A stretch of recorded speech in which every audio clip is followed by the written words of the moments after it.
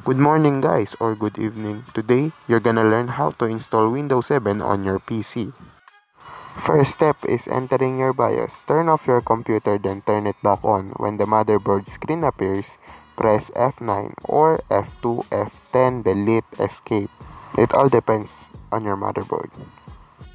Step 2. Find the BIOS boot option menu. The boot option menu of BIOS may vary in location. You can find the boot options menu. You can search the name of your BIOS in the internet for help. Select the CD-ROM drive as the first boot device of your computer. Step 4 is to save the changes of the settings. Step 5 is shut off your computer.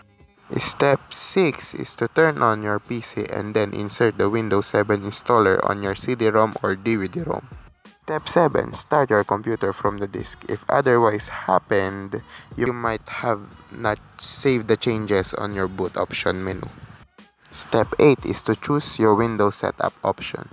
Step 9 is to click Install Now button. Step 10 is to accept the license and terms. Step 11 is to select the custom installation. Step 12. Decide on which hard drive or partitions you want the Windows to be installed on. If the hard drive has data on it, you have to format it. Select the hard drive from the list, click Options, Advanced, and then click Format.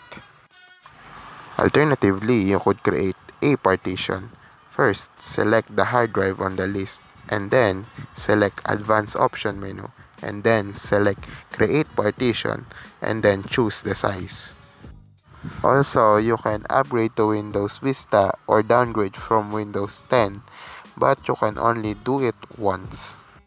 You could also use a flash drive as a bootable device if you don't have a CD-ROM or if you don't have the CD from Windows.